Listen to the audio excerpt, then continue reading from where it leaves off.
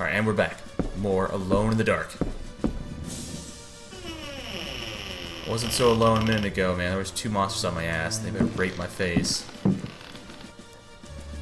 Now, I could go in this room over here, but I'm not going to do that because there's actually a monster that spawns. It's a bit dangerous, kind of scary. Oh, what? Hello? Oh shit, no, go away. No, you're bad. I don't even know what your problem is. So, there were murders in this place? Fragment of the Myth of the Golden Fleece. Translation, Edouard de Villeban. Hesperides Publications. Then Perseus came across Ichios, who had been turned into stone. He spoke to his companions and said, "Beware of the Medusa. He who looks into their eyes is doomed to the same fate as that which befell poor Ichios, and will never more set eyes on Seriphos." "Must we go blindfolded?" asked Eumolpus. "Take up your bronze shields and polish them until they flash in the sun," answered Perseus. "Fill your hearts with courage. May Artemis guide us as though we were an arrow from her quiver." But Eumolpus was not satisfied. "Why do that, Perseus? Is 3 inches of sharpened metal not enough to destroy these accursed creatures?" Then Perseus drew his sword, which shone and glittered in the sun, and with it he dazzled Eumolpus. "Now what can you see?" the companions of Zeus' sons laughed. "Let us set to work, so that our shields may shine like mirrors." Okay, so that was the hint as to how to take down the 2 creatures.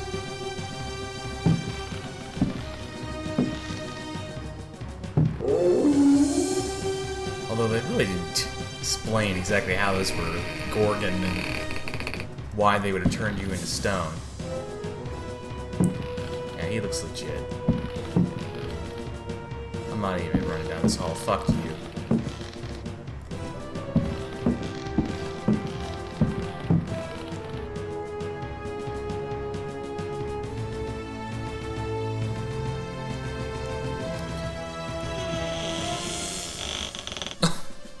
No shit! This was the smallest compression scheme ever. Holy crap, it wasn't actually even rendering anything, it was absolute 0.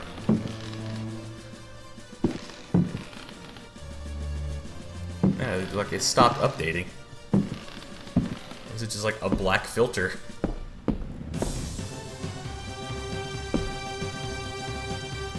Whatever makes the rendering smaller.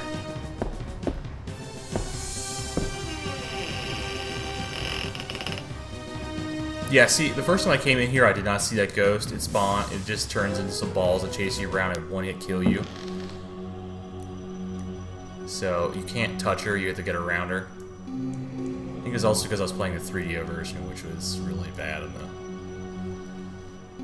the palette.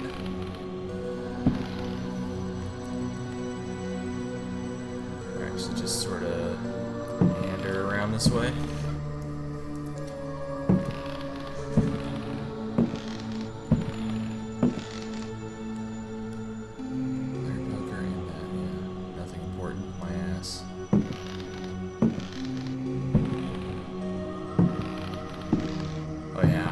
Just not gonna risk that.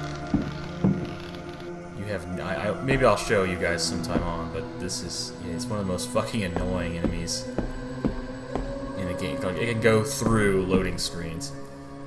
So, all right, now to deal with this issue over here, I have to use, as far as I recall, yeah, the oil can.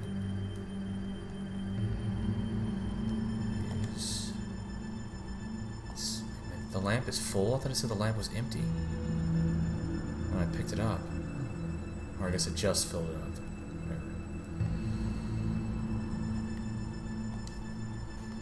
Matchbook use. Right. It's a little bit more intuitive than I would say Shadowgate was. opening and closing all sorts of shit to get all that done.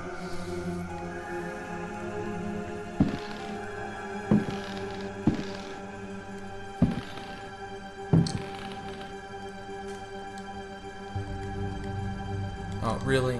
Really now?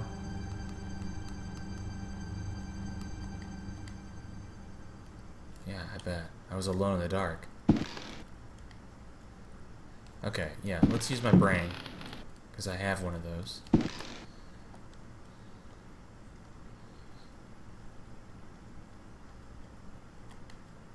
Drop put.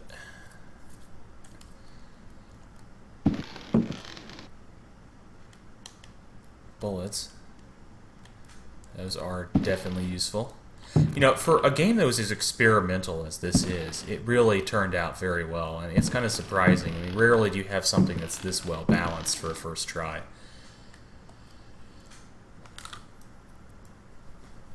It makes you wonder, like, what kind of content they had intended to be in this game that never was included. Because I'd love to know, like, what other stuff they wanted to put into this. Alright, I should change off now. As it will still continue to burn. I think it actually continues to burn, period.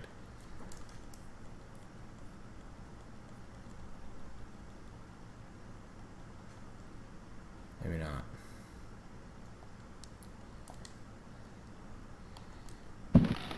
Okay.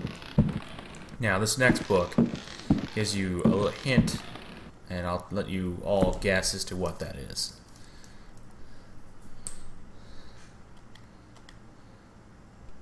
A Brightness from Afar, by Lord Boleskine, an account of his celebrated voyage to New England, 1824, Alistair Publications, Cambridge.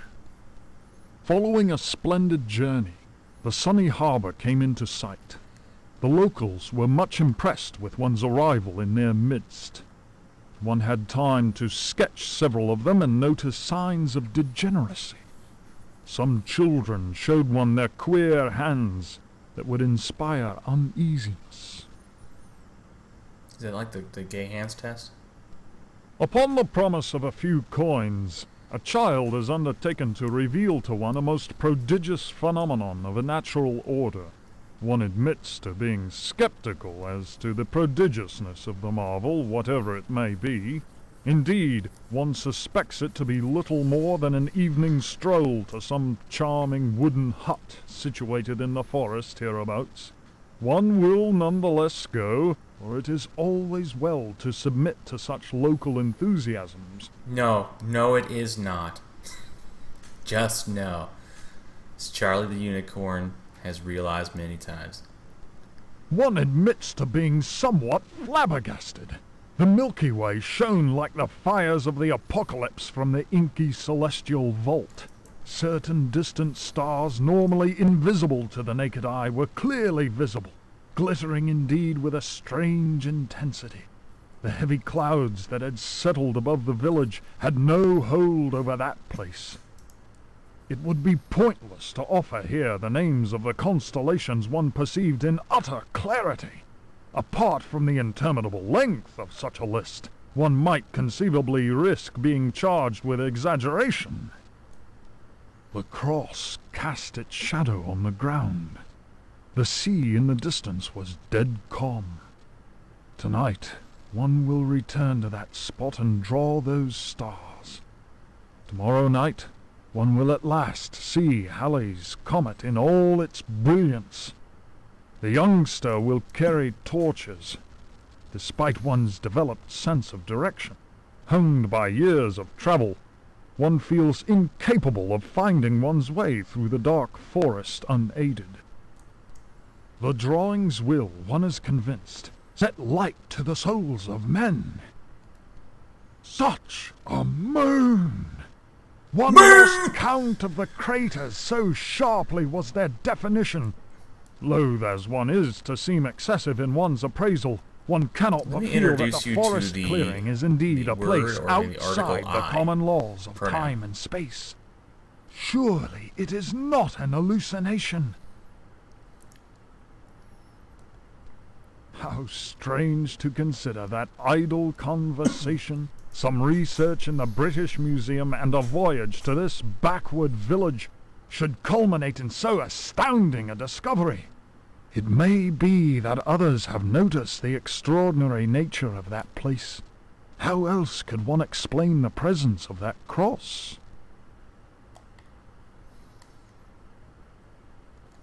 Okay. Now, actually, I think I'm missing a book. Yeah, I think it was in the other room, but I mistook it.